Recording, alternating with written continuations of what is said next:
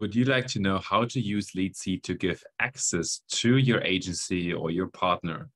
Here's how to do it. Simply click on the link that your partner sent you, and then make sure that all the details on this request look fine and that you know this partner. Also, make sure you're providing the right level of access.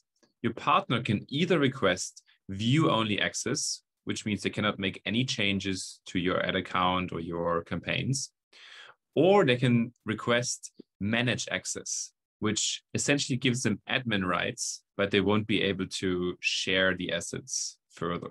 Next, log in with your Facebook account. Make sure you choose the Facebook account that has access to the assets that you want to give access to. You need to provide Leadsie, our application, the permissions that we are asking for. If you're not providing these permissions, we cannot give access to your partner. Leadsie will never make any changes without your consent, so don't worry about giving us access. You can also remove our application from Facebook right after providing access. Right, next, you simply need to select which assets you would like to give access to. This could include pages, ad accounts, as well as product catalogs, pixels, and Instagram access.